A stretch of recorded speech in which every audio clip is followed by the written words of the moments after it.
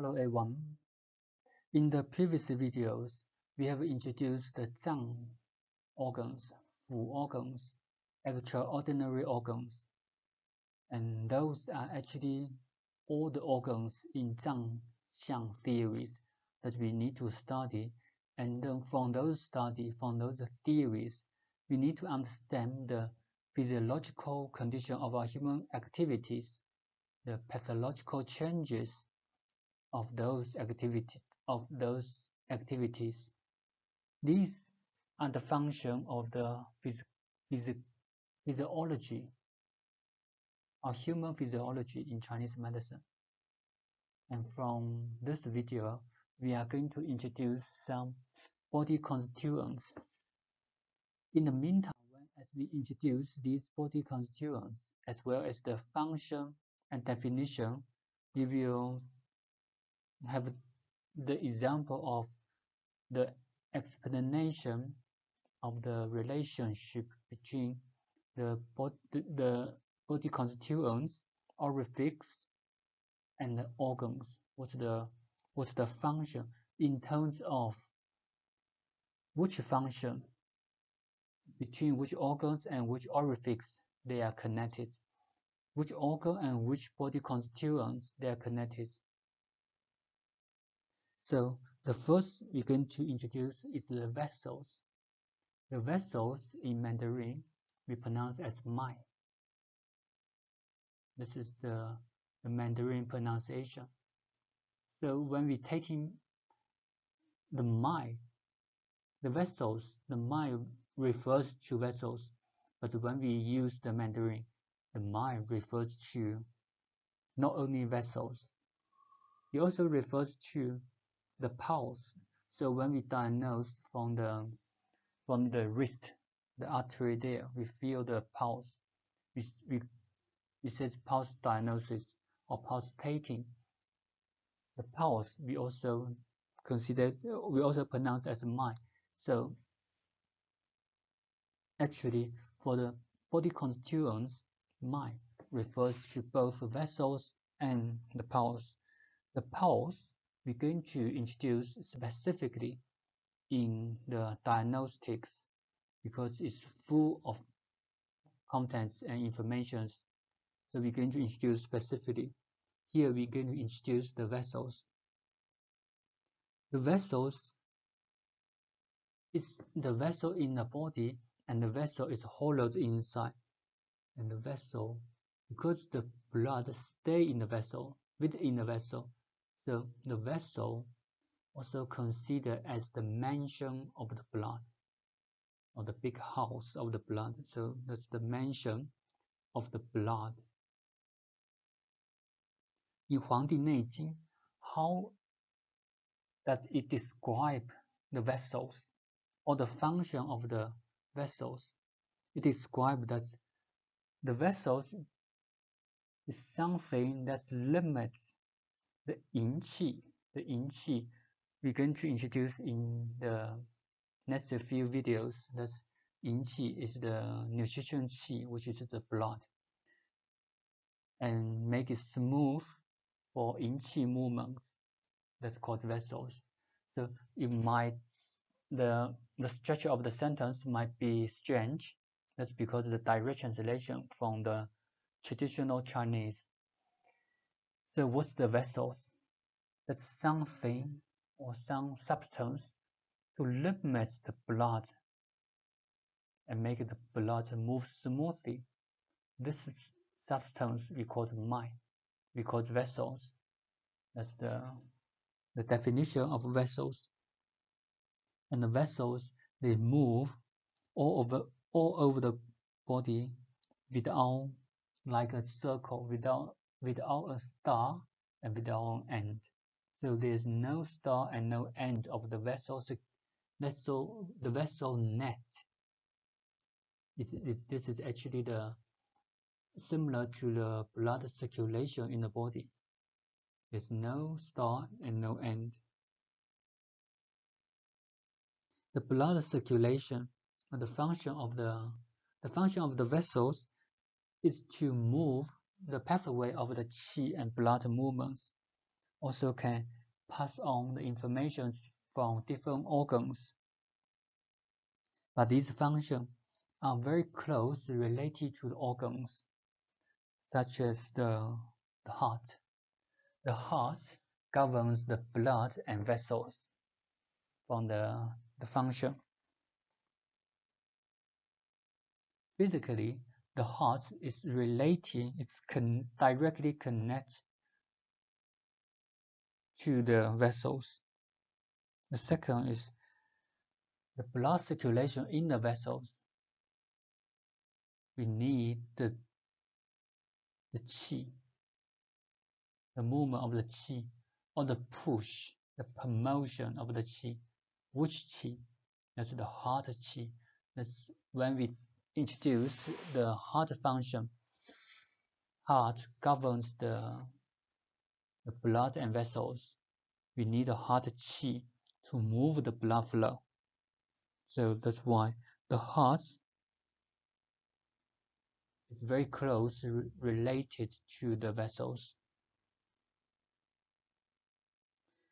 The vessels and the pulse.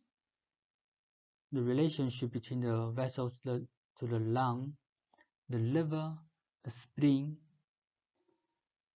these are all very closely related in the fields of qi.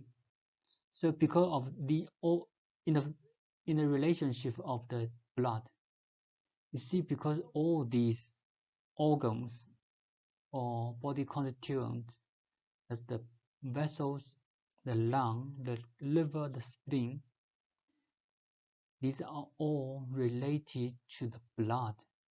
So the blood is the agent between the vessels and other organs.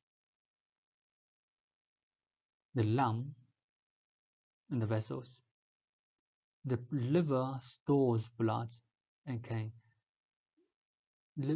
control the volume of the blood and also can prevent bleeding. The spleen also controls the blood, especially from the blood in lower part of the body. The liver also regulates the qi movements. So these are all very closely related to the normal movements of the blood circulation. That's why the vessels and pulse are related to the heart and other organs. So from this study, when you heard of this explanation, you will understand how to use these theories that we studied to connect to different organs and orifices, body constituents, different tissues. What's the relationship among these organs? The second is the skin. The skin includes the skin all over our body. And the function of the skin. The first can protect ourselves being attacked by the external pathogens. So the skin is the first boundary of our body against the pathogens. And this function we actually consider as the defensive qi. When we talk about the qi in the philosophy, we gave you the different kinds of qi, the defensive qi. When the qi of the body moves to the superficial skin to help us to protect ourselves as the first boundary against the pathogens, this kind of qi we call defensive qi. So the skin function, in order to function well, it depends on the qi function, the defensive qi function. The skin also can control or adjust the sweat. The sweat is the result of body fluid and also related to the heart, right? sweat is the body fluids of the heart. And when the defensive qi is weaker on our superficial skin, so when the qi is weaker, they cannot control the body fluids on top of our skin. Then we will have excess sweating or some other condition. We will no sweat, such as if we attacked by the cold condition, such as in winter, we feel cold. The skin, the pores on the skin clothes, we don't have sweat. So these are the function of the skin. The skin also have the function to adjust the body temperature. This body temperature, how does the body temperature be adjusted by skin? The body temperature in Chinese medicine theories is the result of Zang movements, especially for the qi movements. So the yin and yang, the fire and fluids in the body, the balance of them to adjust the skin, how to adjust the body temperature, also via the function of sweating, of controlled sweating. The skin also assists the breathing. In our theories, the lung controls the qi or governs the qi. This qi includes the innate qi and acquired qi. And acquired qi include the breathing. And the skin is the body constituents of the lung. So in this way, the lung, the breathing function, and the skin are related. There was a story that's in overseas, but I haven't actually read the story. I heard of that, so it might be true, might be not true, but it's very close to our theories. That story described that a person, they are doing actually an experiment. So friends use the wax to seal his friend's skin all over the body. But after a while, his friend passed away, and then when the forensic doctor came, they found out that the person was died of asphyxia. So that's because of breathing problem. But you see, the story described that the friend was sealed by the wax on the skin, not from the nose, but for forensic reports. It says the person passed away due to the breathing problem. So this is very close to our theories. The skin also related to the breathing. The relationship between the skin and the organs. First is the lung. The skin is the body constituent of the lung. And the lung, when the lung disperses the qi and blood, the lung will disperse to the skin. And the second is the pores, the control, the opening and closing of the pores, also related to the breathing function of the lung.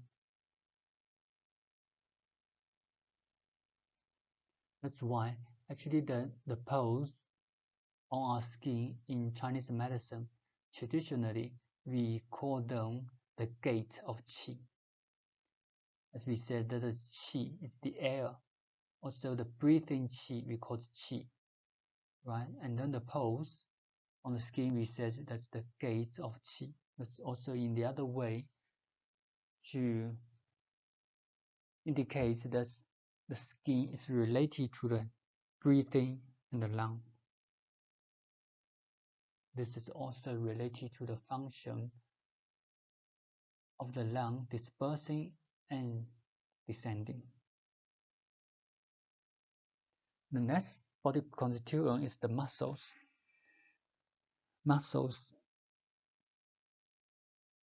So because of these terms are very obvious from the words directly, so we didn't give you the definition of the muscles.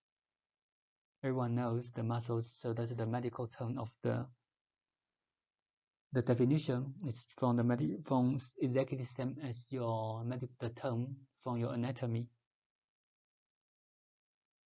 The vessels and the skin, they are related because they are connected together. Underneath the skin is the muscle. The function of the muscles controls the body movements. So your movements, your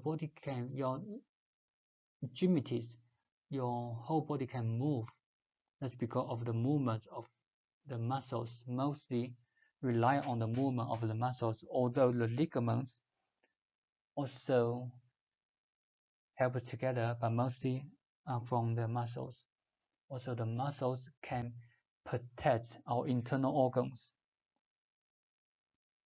Which organs is related to the muscles? The most close related organs is the spleen, because the muscles are the body constituents of the spleen. So for muscles problem, someone very skinny, then we use the treatments towards the spleen. So the other is the four extremities, your arms and your legs. These are also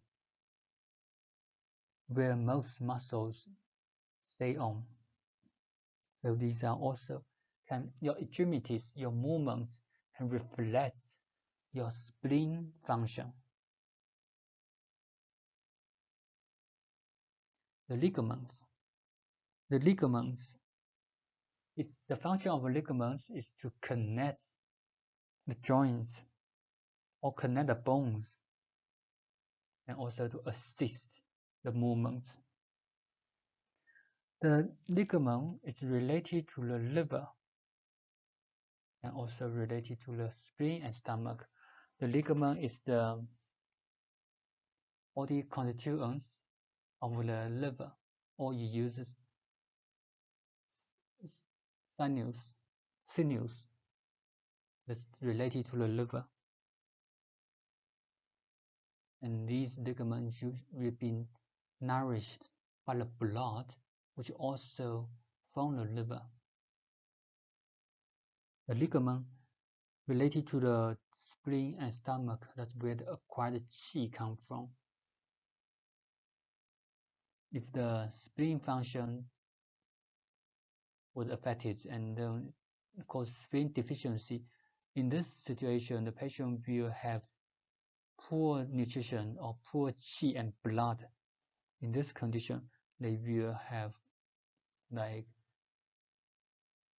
impairment of the muscles and ligaments, which can show in the movements, the impairments of the movements. The bones refers to all bones in the body. Also, some also refers to include the teeth. The function of the bones is to store the bone marrows. He says the bones is the mansion of the marrow. That's from the 黄帝内经. The bones are the mansion of the marrow. The bones also supports our physical body and in charge of the movements. This movement is in the combination of the muscles, ligaments, and bones. The relationship among the organs, the bones and the kidney. The kidney stores the essence. The essence can generate the marrow. The marrow can nourish the bones. That's the relationship from the kidney, marrow, the kidney, essence, marrow, and bones. The kidney stores essence. Essence generates the bones. The bone nourish. Essence generates the marrow. The marrow nourishes the bones. And the teeth is also considered as bones. So if their teeth grows slow, such as in a kids, we think that's the kidney deficiency, or someone lose their bones, their teeth early, in very young age. Then we also these kinds of patients also consider as kidney deficiency. In the treatments, we use the treatments to tonify the bones and to tonify the kidney. The bones also related to many meridians, and these we will introduce in the meridian session. So as you can see here, we introduce all these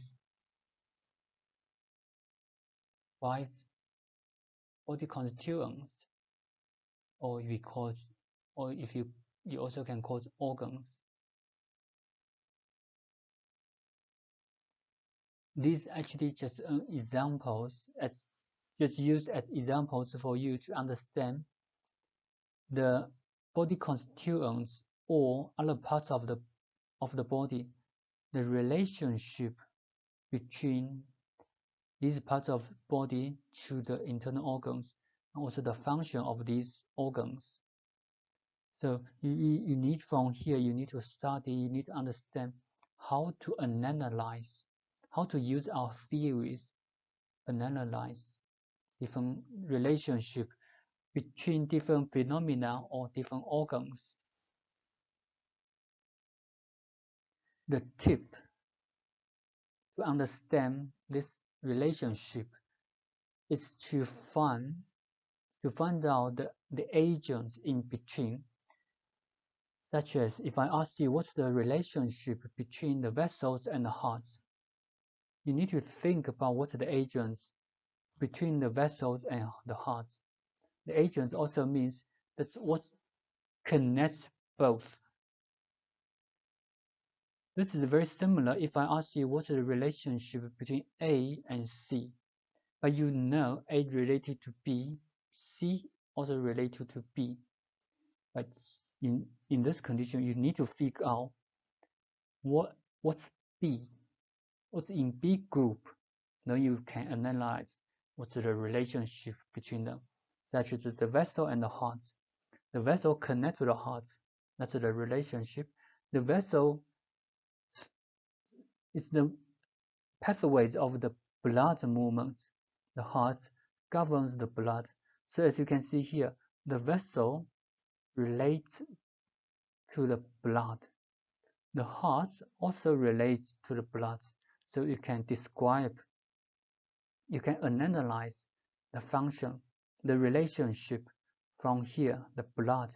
What kind of relationship is from the blood is from the heart? What kind of function of the blood is from the vessels? Then you can understand this relationship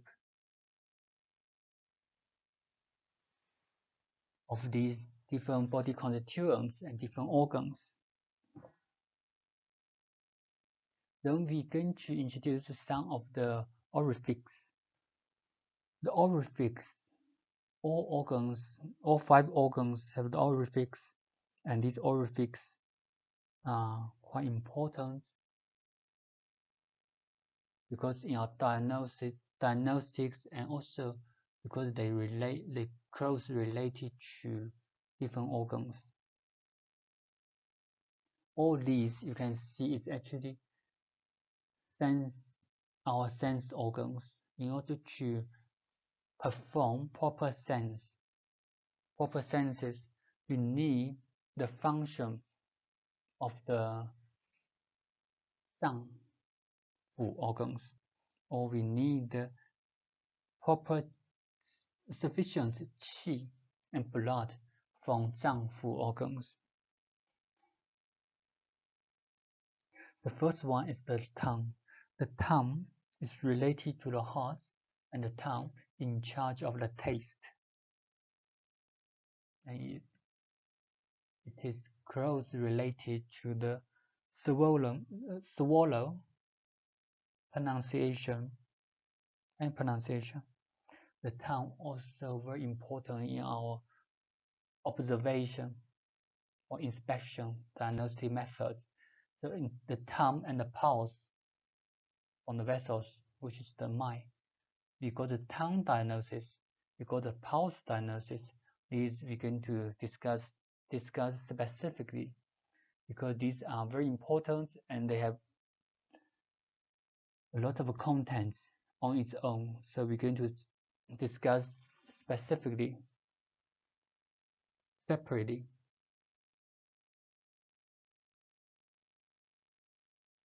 The function of the heart is mainly related to the taste and swallow, also pronunciation. The tongue related to the heart, and this is because the meridian link together, and also the heart pathological changes can reflect on the tongue, such as the heart fire. Someone got excess heat in the heart, then we will see the tongue, the color of the tongue change into red color. Or if someone got blood stasis, the blood circulation doesn't move that well due to the heart problem, then we also can see from the tongue, the color of the tongue become darker, or sometimes we even can see some dark spots on the tongue. These can indicate the heart condition. That's why we say the tongue is the orifice of the heart, and they relate it together. The tongue is not only related to the heart, it also related to the other organs such as the spleen, the liver,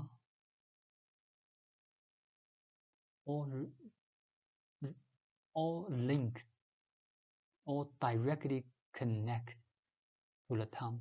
These, when we study the tongue diagnosis, we will introduce in details. The nose.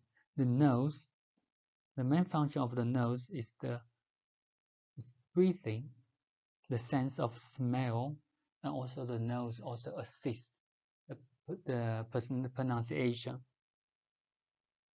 The nose also the pathway of the pathogen, where the pathogen comes through. That's the first pathways. The pathogen invades our body from the nose. The nose is the orifice of the lung, and then the relationship between the nose and the spleen. So what's the agents in between? Whenever we talk about the relationship between one to the other, we need to find the agents. That's the tip to understand what's the agent in between. That's the blood. The nose and the spleen, that's the blood. The spleen controls the blood, and there's a lot of blood vessels in the nose. That's why the spleen problem can reflect on the nose. The nose and the gallbladder meridian links to the nose. The nose and the kidney. The nose is where the air from the breathing travels, and the kidney is related to the breathing. We said before that the breathing movement is related to the lung and the kidney. So that's the agents between the kidney, the nose and the kidney. The kidney receive the qi, which assists the breathing. The nose and the heart. The nose and the heart. In our theories, the sense of smelling is from the heart, which reflects in the nose. That's the description from Nanjing. That's why if someone is suffer from impairment of the smelling function, so the sense of smelling disordered, then we can focus on the heart and the lung. That's from the theories. From the meridian, the nose also linked to many different meridians, such as the foot meridian of stomach and the large intestine meridian of hand Yangming, the bladder meridian of foot Taiyang, the small intestine meridian of hand Taiyang, the Ren meridian, Yangqiao meridian. So when we study the meridian, you will see the direction and pathways of these meridians. Then you will understand that these meridians are links to the nose. The mouth includes all tissues within the mouth. That includes the mouth, the lips, the tongue, the teeth, and the gums, the throat. So when we talk about the mouth, including everything within your mouth, and the mouth is the orifice of the spleen, also where the stomach links. The function of the mouth, that's the entrance of your food and water, which we also call the glands. From the mouth, we can distinguish different tastes. Actually, this is the similar function. This is actually the function of the tongue. The mouth also can promote saliva. The mouth can help to grind the food, which can assist the digestive function. The mouth also is very, very important for speeches. So the main function of the mouth is to receive the food, to distinguish the taste, and also to assist pronunciations and speeches. The relationship between the mouth and Zangfu organs. The spleen opens in the mouth, and also the meridian links to the mouth. When we study the tongue diagnosis, you will see there's a lot of meridian links to the tongue, which is also linked to the mouth, because when we refer to the mouth, we also include the tongue. That's why all organs link to the mouth. The teeth link to the kidney, which we have introduced previously when we introduced the bones, the relationship between the bones and the kidney. So the teeth related to the kidney, which in the mouth is also related to the mouth.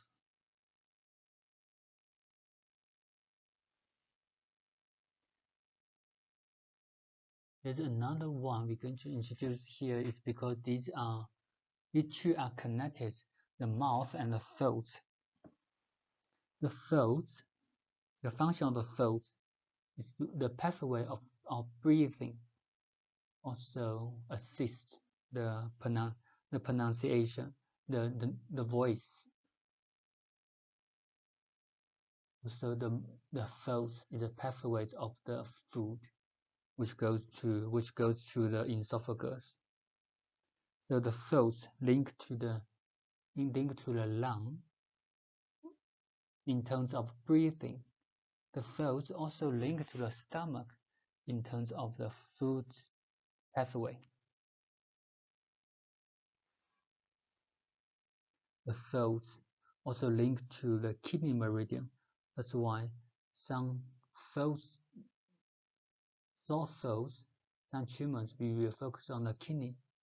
It also can be other meridians, depends on the condition, because there are many different meridians linked to the throat or travels through the throat.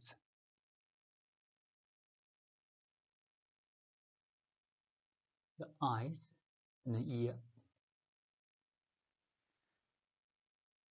The eyes we're going to introduce separately from this video, and we're going to introduce the ear first.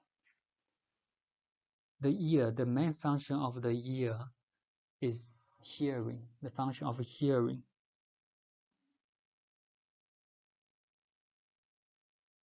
The hearing is related to the heart because the heart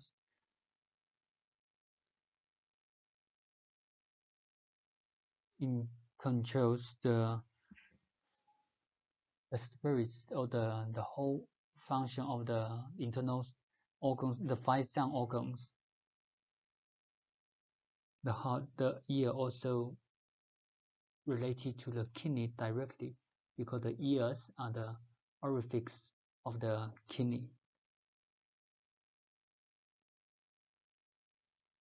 Also, some meridians link to the ears, so as you can see that there are many relationships between different organs, orifices, body constituents, tissues, and other organs.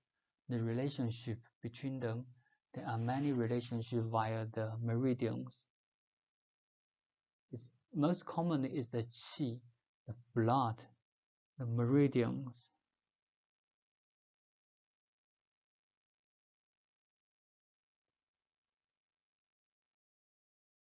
So these are the examples of the orifice and body constituents. In the next video, we're going to introduce the eyes specifically because we got a special theories from the eyes. So in the next video, we're going to introduce the eyes theories and the relationship between different organs. Okay, thank you guys.